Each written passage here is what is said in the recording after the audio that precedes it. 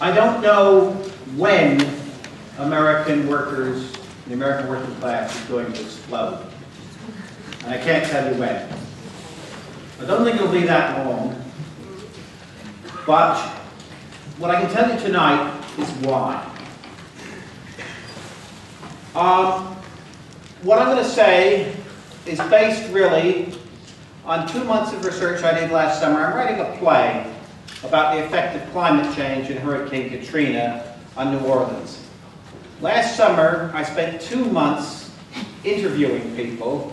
I started with the actors in the theater company I was working with, and I worked outwards to their friends, to people they thought I should talk to different kinds of activists, to their mothers, do you know what I mean, to a big range of people. But I said to all of these people, I started it by saying something I had learned that most of the people in the world, in every country I've been to in the last 2 years, agree with, which is there's something dreadfully wrong with, there's something wrong with this country. It really has to be fixed. But it's not going to be fixed, and no one in public life speaks for me. And I said, does that represent what you think? And every single one of them, no matter what their politics, said, yes, that's what I think. And then I said, tell me about how that feels. And then I listened. It was a very educational experience listening, because I'm a political activist.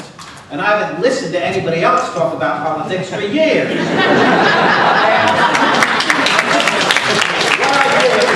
Well, I didn't contradict them, and I didn't give them answers.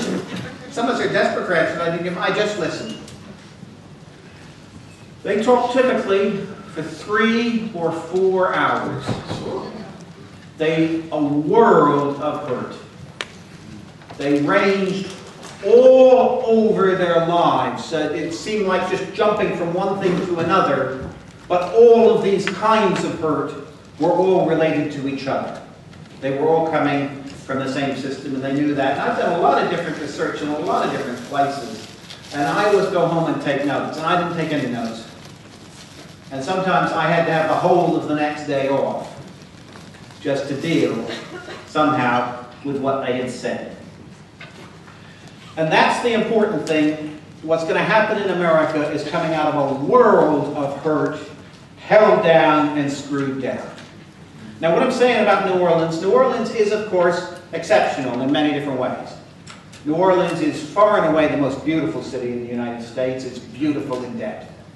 New Orleans has a history of... New Orleans is the only city in the United States where the culture of the people at the top of society is the culture that was built by the black working class and worked its way up. New Orleans is the city where the music that dominates the world now was invented. New Orleans is a city with a fantastic history of class struggle.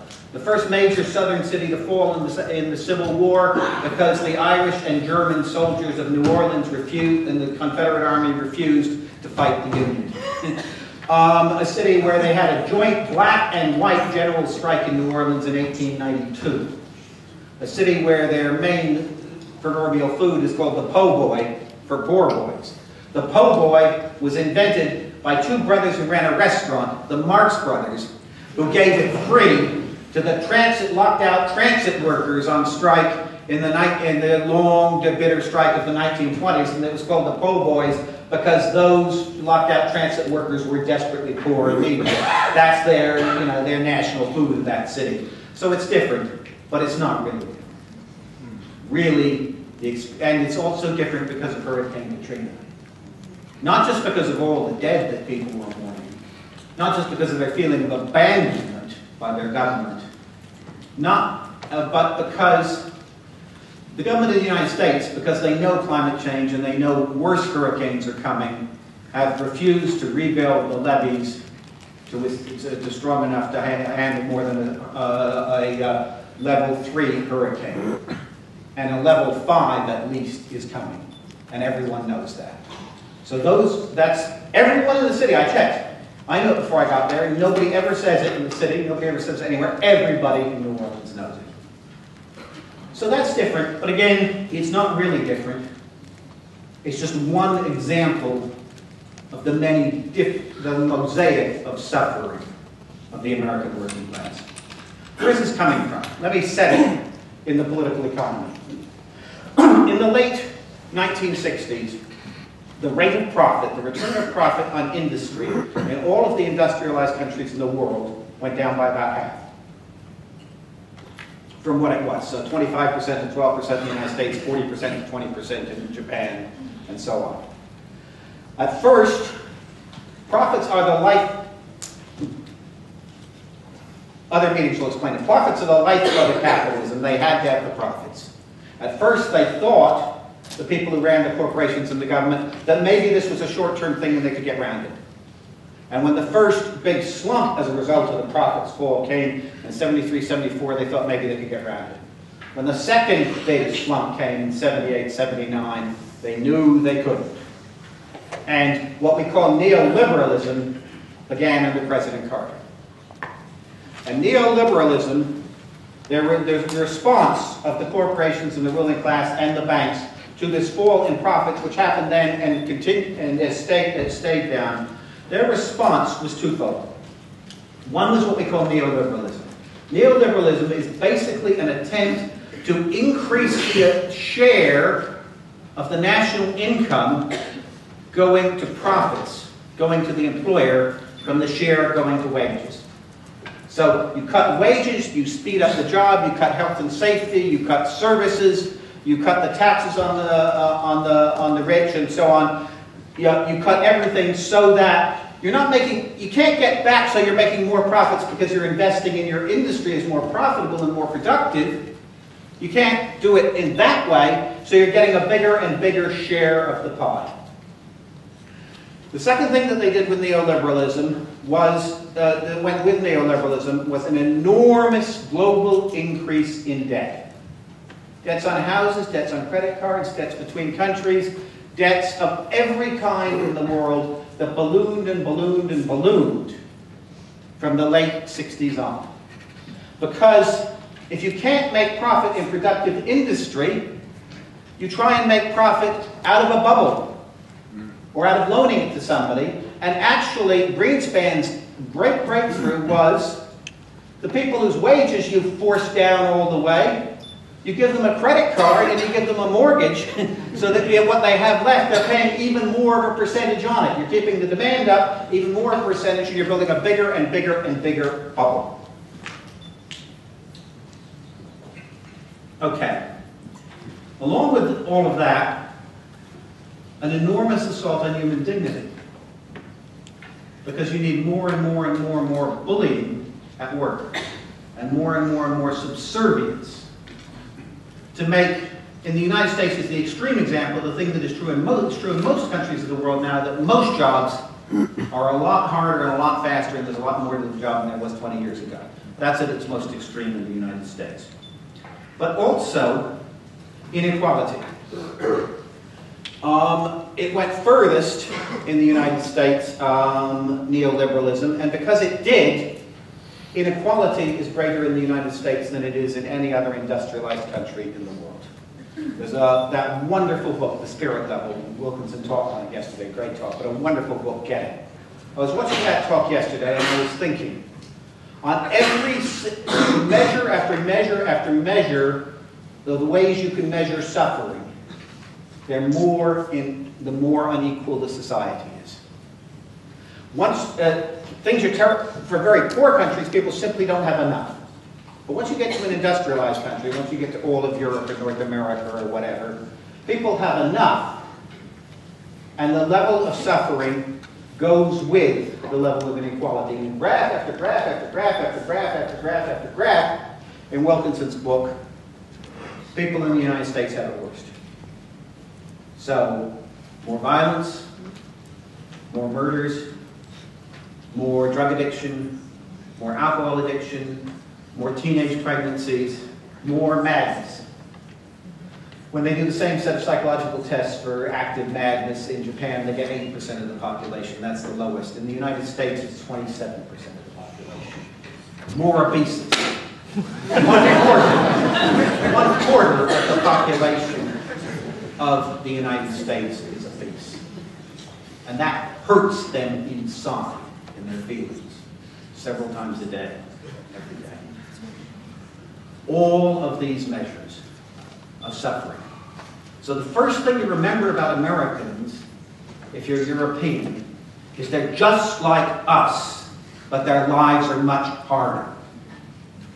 The second thing is, though, that their ideology is all about achievement, all about the American dream, all about social mobility. On Wilkinson's statistics, the United States has far and away the lowest rates of social mobility of any industrialized country in the world, and an ideology that tells you it's entirely and completely your fault if you don't succeed.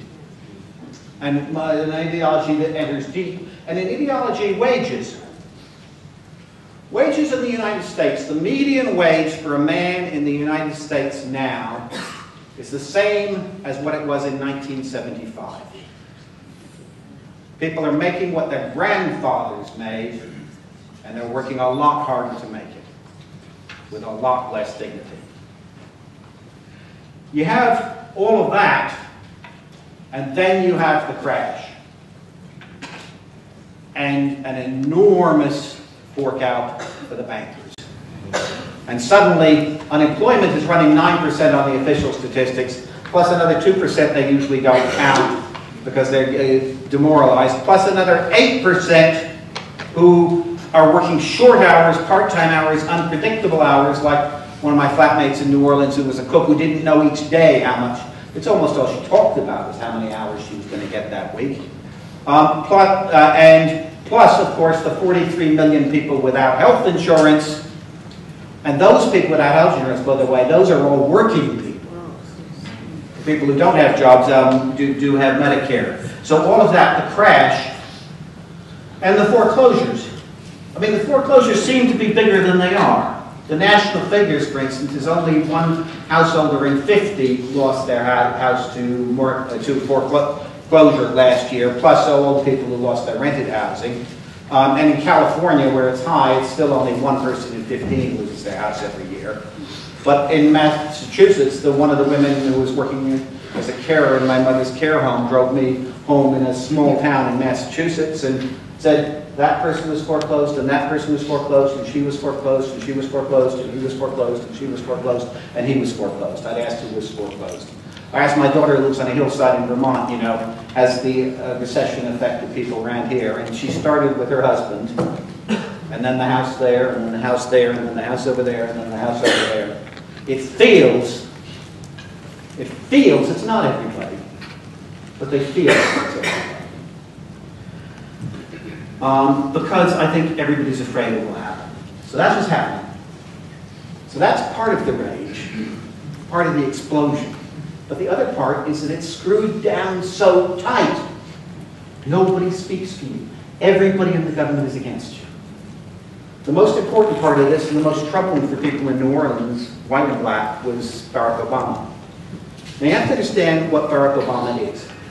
Barack Obama is a member of the ruling class. He's a former editor of Harvard Law Review and a professor of law at the University of Chicago.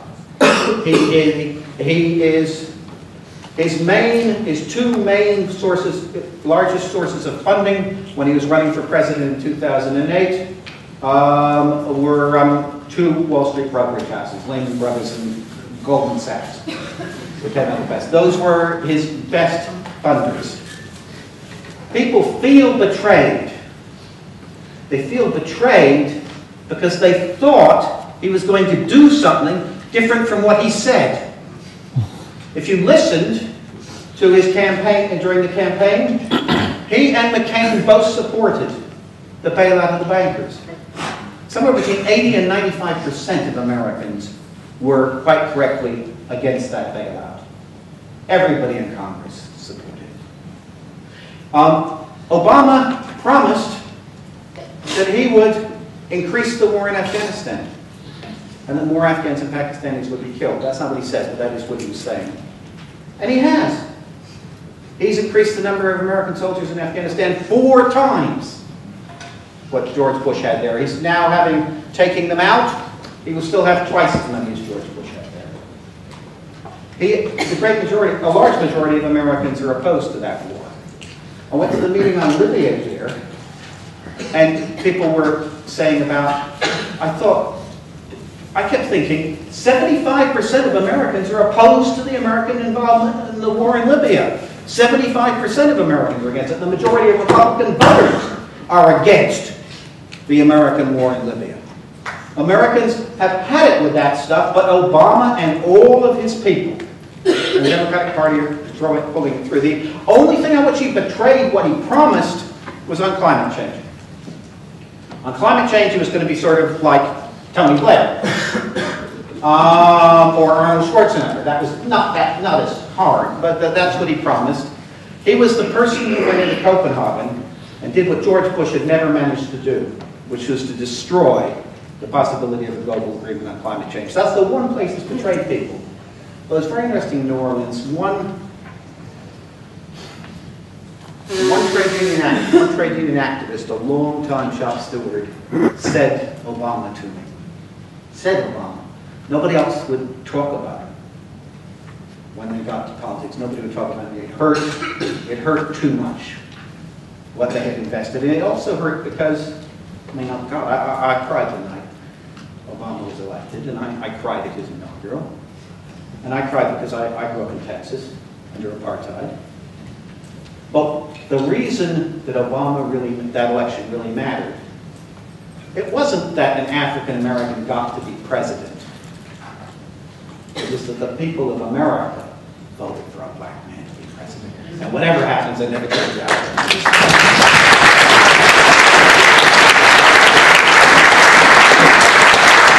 So Obama is more and more unpopular because he's because he's a warmonger, because he's getting our kids, our sons and daughters killed and maimed, because, above all, because of jobs. Because people haven't got jobs. It's not just the government hasn't done anything about jobs, they haven't done anything about jobs, they're not even bothered. They're not even agonizing. So doesn't mean, Obama will probably win. They'll probably run somebody like Bachmann or Payne or some other obvious, dangerous, evil person. People will vote for Obama. In the same way we would all vote for Cameron if they were running Bachmann. The SWP would tell you not to, but secretly you would.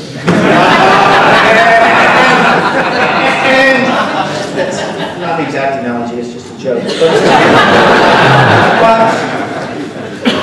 So that's the situation, but it's not just Obama. It's, except for Paul Krugman, except for very, very few other people in public life, it's all of them. And all of them with a deep class arrogance and a deep accepting of capitalism.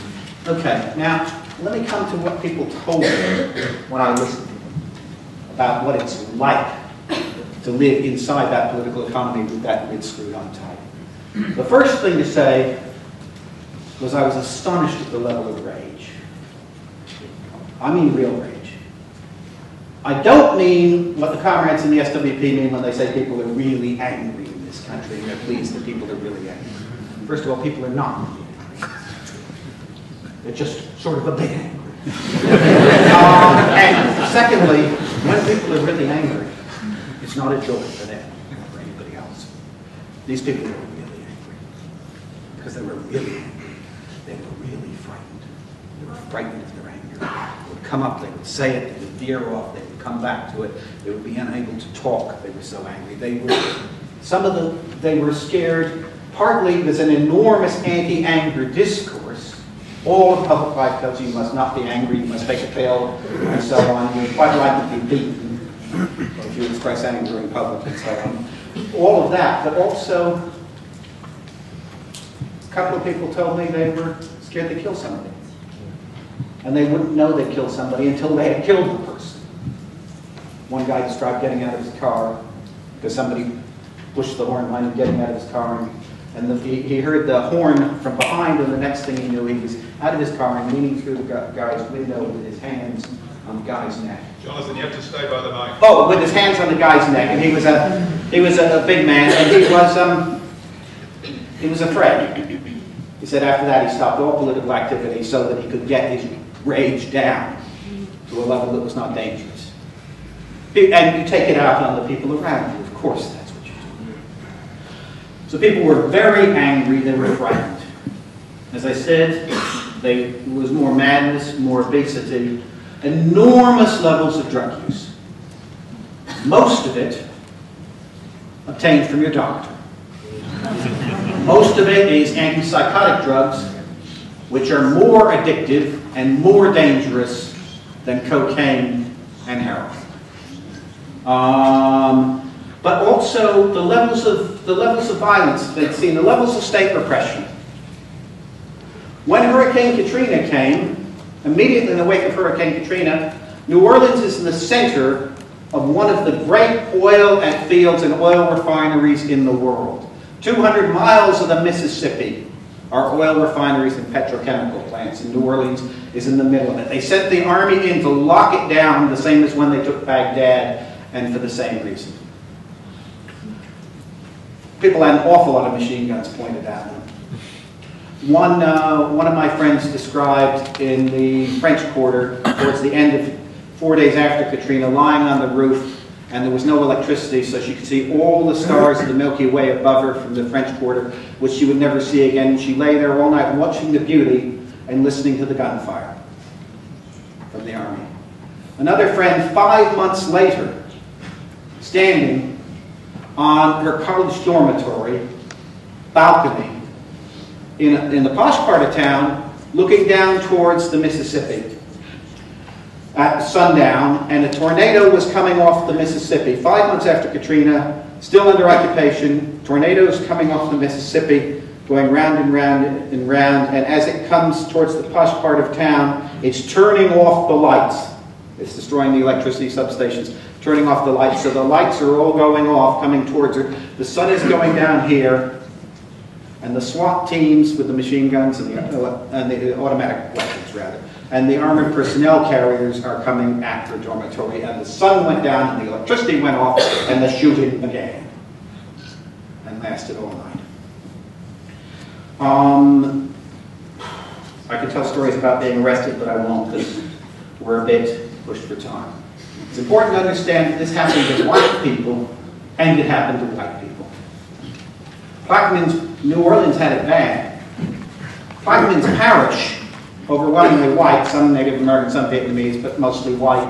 Plaquemines Parish, the last 60 miles of road down to the coast.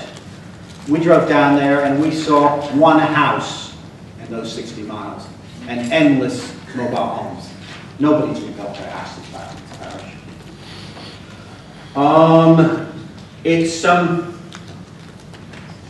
The thing that sticks in my mind, I have a friend who lost 6 people because of Katrina. His grandfather and his grandmother died, as so many old people did, with low mobility because they couldn't climb up onto the roofs. They couldn't break through and climb up onto the roofs, so they drowned. Another elderly relative died, as so many people did, in a wheelchair in the airport. A cousin died as an electrician trying to do rebuilding, trying to connect up things so people could go somewhere, and it was jury-rigged and it wasn't properly earthed, and he was electrocuted. But the one that stuck in my mind was his cousin who died because he'd taken on work as a deputy sheriff, a cop in Plaquemines Parish, this long road, 60 miles long, and day after day after day for weeks there was nobody there where he'd grown up, nobody at all, and he drove back and forth. That was his only job, drive back and forth along the lawn. And then one evening he couldn't bear it anymore, and he pulled his car up onto the levee and he sat down in his car and he drank himself to death, which you can do one night if you intend to do that. That's what people were carrying. They were also carrying other things. They're carrying, American working class people used to be proud of being brave. Courage was a virtue I grew up with. They've taken courage away from us. War after war after war we're fighting now, and they never mention bravery.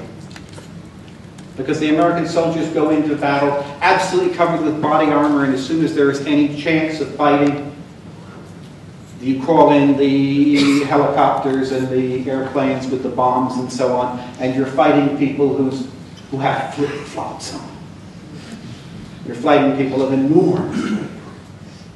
And you can't even have the bravery. You can't stand up to the boss. Go into an American restaurant. I've done this. Go into an American restaurant. The waiter or the waitress comes and says, I'm going to tell you about the specials now. And I say, that's okay, I don't want to know about the specials. I saw them on the board. And she starts to tell me about the specials. And I say, this is terrible for you, having to tell me about the specials, even when I've said I don't want you to tell about the specials. It's terrible that your boss is doing this to you, and I will sit here quietly and listen to you, and I can see she says not a word, and her lips don't move about what I'm saying, but I can see in her eyes that she's grateful I've said this. Okay, I'm going to end with schools. It's not an accident that the revolt broke out in Wisconsin with school teachers. I mean, shame on our trade union leaders. In Wisconsin, it's illegal for teachers to go on strike ever. So their union leaders ordered every teacher in the state of Wisconsin to go sick on the same day and stay sick. And they got sick and they stayed sick, and that's what the Bob Crows and the Sally Hunts of this world ought to be doing. But they did it, but it started with the teachers. And there's a reason. The teachers in New Orleans were the crucible of the misery and the rage. They had 5,000 teachers in New Orleans when Katrina hit. 2 months after Katrina, they were all fired. They were all in some kind of exile place. They all found out only because the money didn't go into their bank, so they started calling around. They were mostly, but not all, black. The overwhelming majority of them, black and white, never worked as teachers again. They were replaced by 22-year-old, overwhelmingly white kids from Ivy League schools in the North on a federal government program. The school board in New Orleans only had to pay $12,000 of their wages. So, of course, the school board took them. People who didn't last more than 2 years. People who didn't know how to teach. The whole school system, almost all of it, not all of it, 105 out of 115 schools or whatever, was turned into charter schools. At the best charter schools, you are allowed to be a trade union member provided you don't mention it at work. At the bad ones, you're not allowed to be a trade union member. The charter schools, many of them insist on their teachers, these white kids from the Ivy League, coming into work at 6 o'clock in the morning and going home at 6, and they check you as you come in. 6 o'clock in the morning in, 6 o'clock in the evening out, 10 to 4 on Saturdays. The older, mostly black teachers hate them. The kids hate them because they've taken away the jobs of the black middle class. But people also, they want the charter schools. People want the charter schools because in America, in 1971, there were 200,000 people in prison in America. Now there are 2 million adults in prison, a 10-fold increase. The biggest imprisonment for outside of political imprisonment ever anywhere in the world per head of population. 2 million people in jail, 600,000 children in jail on top of that. In jails that are factories of rape. The jokes you see on the cop shows, factories of rape. In the interviews, being asked the question, have you been raped in prison by people you don't know for a checkbox form, 20% say, yes, I was raped. And it's probably half. With the children, it's many more than half. Back of the envelope calculations, probably 3 million children have been raped in the last 20 years in America. And often, one of my friends was raped at least 15 times his first night in Rikers Island. And it's over and over and over again. This isn't a country that goes on about pedophiles and stranger danger. This is an enormous place of suffering. In New Orleans is not untypical. New Orleans is building a new city jail with room for 6,000 prisoners. 6,000 prisoners, mostly young men, in a city of 300,000. And the sheriff's department is on a bonus system for every prisoner they put into the jail. Terrible, endless suffering. It was done in order to break the black working class. Because the civil rights movement, the revolts in the cities, the center of that, in the 60s, the center of that was the black working class. And they set out to break them. It's not, black people are only 45% of the people in jail. They had to break millions and millions and millions of white and Hispanic people too to do it. But they wanted to break them, and it breaks you. The majority of people who go into prison have children that they're in contact with, sons and daughters, when they go in, men and women who go to prison, and the majority of the men and women, when they come out, never talk to their children again. It breaks families, everybody has people they love inside. In New Orleans, if you're black, really if you're working class in New Orleans, if you don't finish high school, you're going to go to that place. And everybody knows that. So everybody wants their kid beaten. Physically. You can't do it, but they want them beaten into line. Disciplined, put in uniforms, made to walk in rows so that they don't have to go to that place. Orleans, so they don't have to go to that place. That's what everybody wants. And in the charter schools, the stories the teachers told about charter schools, there's the charter schools, there are lots and lots of charter schools where you can only walk one way down the hall, you have to walk all the way to the end of the hall and then back, and you're expelled for crossing from the hall from here to here because your classroom is here. There's one charter school last year, when it opened in August, every teacher in the school was instructed in the same time period, they had to give their students 10 different instructions for how to clean your desk. Every kid cleaned their desk for the whole of that period. The teacher cleaned their desk too for the whole of that period. And then at the same time, 2 minutes before the bell, every teacher in the class was ordered to say to their class, they were ordered to look down at their desk and say, "That desk looks clean. That desk looks so clean I could lick it." And then they had to lick their desk. And every one of those teachers did it. And every one of them knew, and every kid knew, that that was because those kids were black, and they returned. There's worse. There's the charter school I can hardly believe about, but they kept assuring me of it, where all the kids and the break times had to eat with their hands on their head. And then you're allowed to drink like that. Like that. Knife and fork too. Hang back, fork like that. And not talk. No talking. And the teachers had to sit with the kids. The teachers were not allowed to put their hands in their head. Had to sit with the kids in their lunch break and enforce it.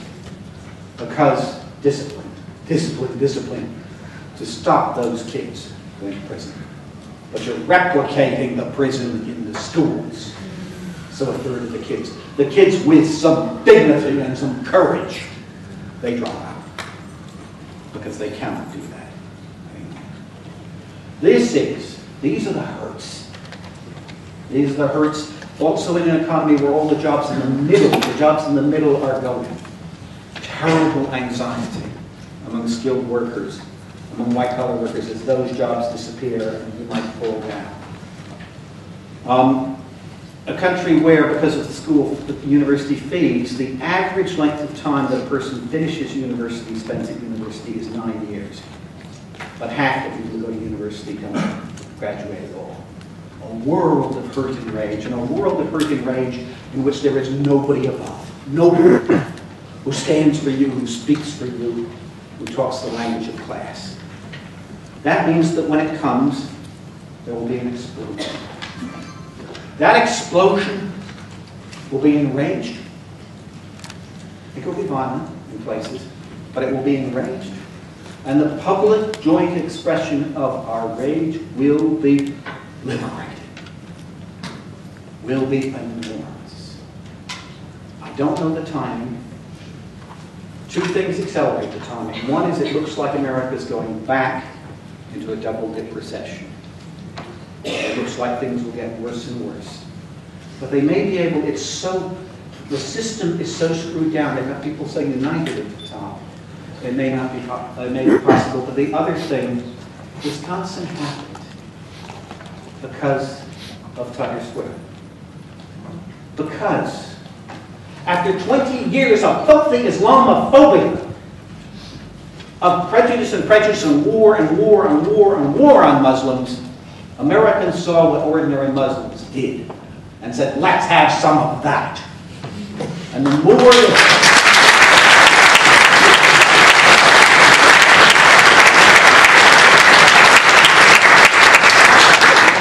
that we can do around the world that they can see on their TVs, the faster they'll be able to do it. And when they do it, when 60,000 Americans, 60,000, only 60,000 Americans, demonstrated non-violently, very much as a minority, outside the WTO in Seattle, everyone in the world saw that. And that changed the kind of place the world was. When the American working class goes up, it will change the world. And do not be surprised by the pain, the bitterness, the rage, and the longing for dignity that those people will share.